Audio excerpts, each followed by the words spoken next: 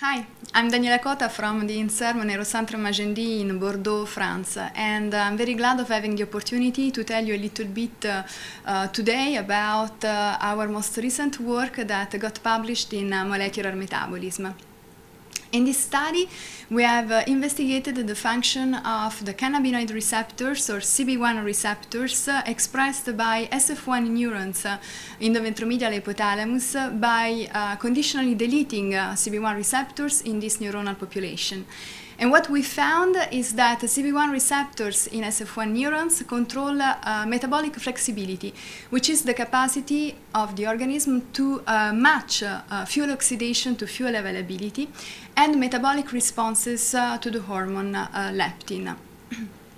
In particular, what we saw is that when SF1 CB1 knockout mice are maintained on a regular chow, which has a prevalent content of carbohydrate, they show decreased adiposity, increased sympathetic outflow, increased lipolysis in the white adipose tissue, all changes that are associated with increased sensitivity to the appetite suppressant and metabolic effects of the hormone leptin, and overall to improve the glucose metabolism.